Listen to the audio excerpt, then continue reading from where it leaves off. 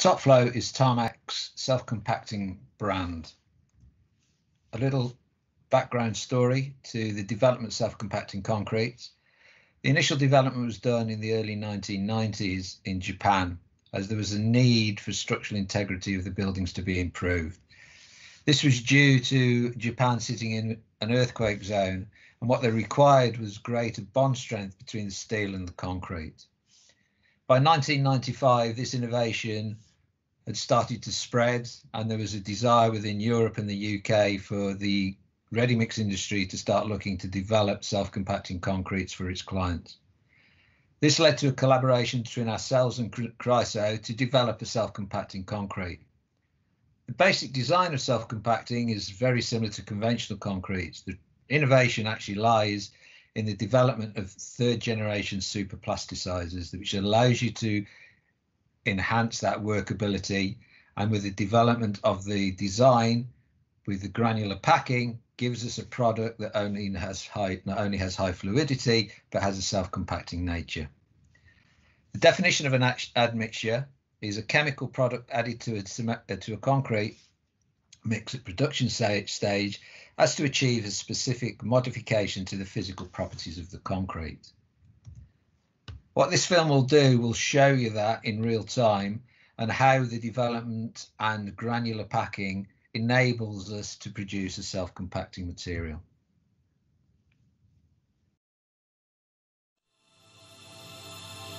Question: after water, what is the most widely used product in the world? Concrete. Did you know that concrete is a whole science in itself, and one in which dozens of scientists are involved every day?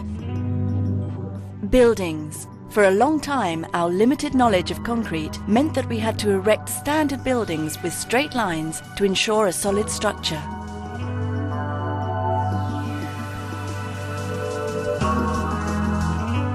Our research into the chemistry of concrete has enabled us to design a more pliable and sturdy type of concrete, allowing more daringly shaped and more spectacular buildings to be built.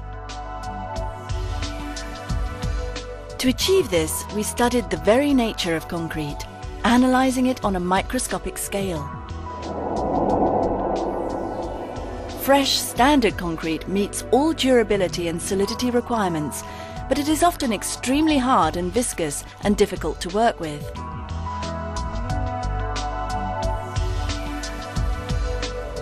A natural chemical phenomenon lies at the root of this problem. Cement particles in concrete are irresistibly drawn towards each other when mixed with water. To produce concrete with greater fluidity without adding water, scientists have developed their own technology on dispersant additives, commonly known as super plasticizers. A dispersant is a molecule that physically separates the cement particles. These molecules temporarily neutralize the forces of attraction between the cement particles, and this gives the concrete a much more liquid consistency. By taking a closer look, we can see that superplasticizer molecules are made up of long chains and links.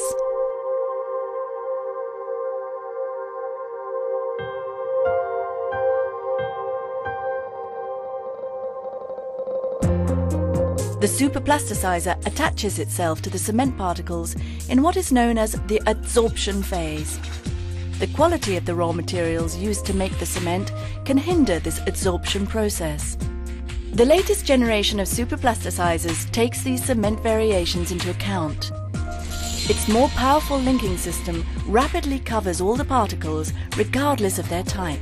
After this, each element has a role to play. The chains, which are also longer, separate the particles and fluidize the mixture. This is known as steric repulsion.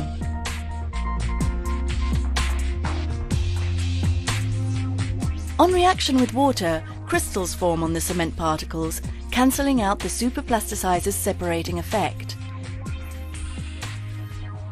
To keep concrete in a liquid state for over 2 hours, scientists can control this natural crystallization phenomenon by adjusting the molecule's geometry and response speed.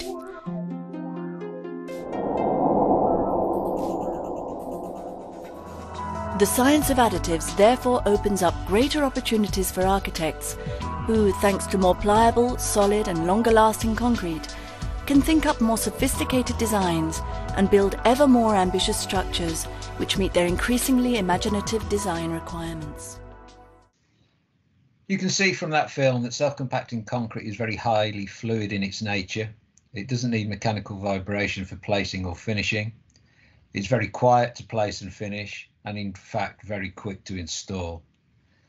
Areas where it's predominantly used is in areas of high congested steel, applications where speed of construction is required, where you require a high visual final aesthetic, used in endless civil engineering and infrastructure projects and high-rise construction.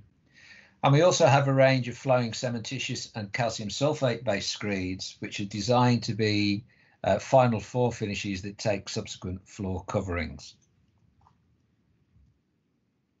So the key elements of making that self-compacting concrete, as we've described, are the granular packing, i.e. the skeletal makeup of the whole design from cement through to sand and aggregate, plasticizers and super plasticizers, which give you the ability to create the fluidity. And to support that, Tarmac have a range of technical people that are out on the road all the time, helping and assisting our clients in the use of self-compacting concrete. And we also feel that early engagement when you're looking to use top flow is key to you deriving and driving the most benefit out of the product. So what we'd like to do now is just go through some end-use applications. Residential, broadly used in this sector as a structural floor or as a floor screed. This is the Hepworth Gallery in Wakefield, designed by Chipperfield Architects. This is a great example of collaborative working between all parties, from architect through to supply chain. The materials were trialled in 2007 to understand the relationship between the concrete, the formwork material, placing methodology, and release agents, as to achieve the best finish and colour uniformity possible. A subsequent cost-based analysis demonstrated that the in-situ solution offered significant cost savings over precast or over a precast solution. This is the Olympic swimming pool and diving boards from the London Olympics. As you can see, very complex structures, would have been very, very difficult to cast in conventional concrete. Very difficult formwork to produce and therefore replicate and get material into, and very high congested steel. So self-compacting or top flow proved to be the best option available to them for the construction of these boards. As you can see, self-compacting concrete enables you to derive exceptionally high aesthetic finishes. This is a board marked finish. You can see on the right is the actual timber. The material on the left is the concrete, but you can see you replicate any knots, resin marks, high definition of the arises between the boards, and actually the grain within the board is replicated within the ready mix. High congested steel, you would see that on the left, this steel would be very difficult to get conventional concrete in, vibrated to a quality to deliver the visual aesthetic that you can see on the right-hand side. Also, you can see there the visual aesthetic of that soffit is exceptionally high. And again, this is using top flow self-compacting concrete. This is one Blackfriars, two applications within this building, 95 Newton columns, and there was a 3,500 low heat concrete pour into a single raft foundation, both using self-compacting technology. As you can see within the columns, high density of steel, again would have been very difficult to get conventional concrete into that steelwork or through that steelwork and finished to a level that delivers the aesthetic you can see in the center picture. This is Paddington Station, again a similar application.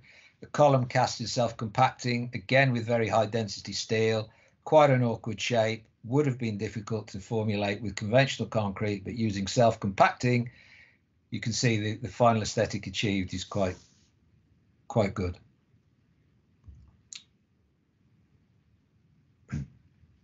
This shows top flow in its final horizontal application. This is replacing a power floated product. This is Durham School.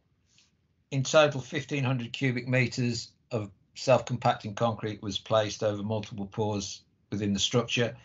Typically 600 square to 100 or 105 cubic metres per every 5 hours was placed, and only requiring 4 men in the to formulate this operation. This allowed the contractor to fast-track the concrete activities, to ease the programme restraints, and eliminate the need for vibration, power floating, and therefore noise, and therefore increasing the productivity of the daily pouring rate, as there was no subsequent process, i.e. power floating, to follow at the end of the day, which would reduce the volume that they could have poured to meet the times constraints that were imposed on the site by the local authority.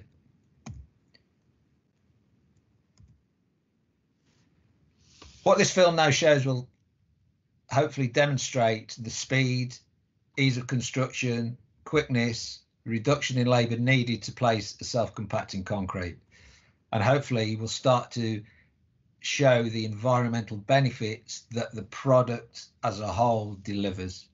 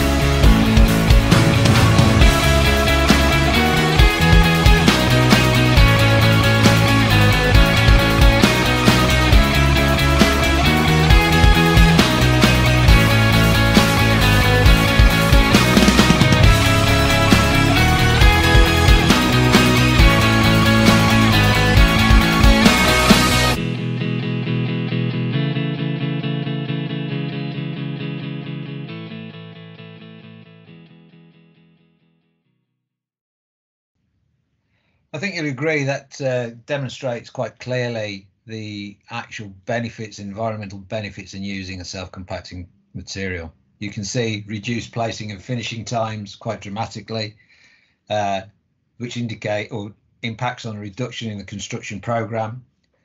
Elimination of vibration white finger. As you could see from that film, there is no need for manual vibration of any type to finish the material.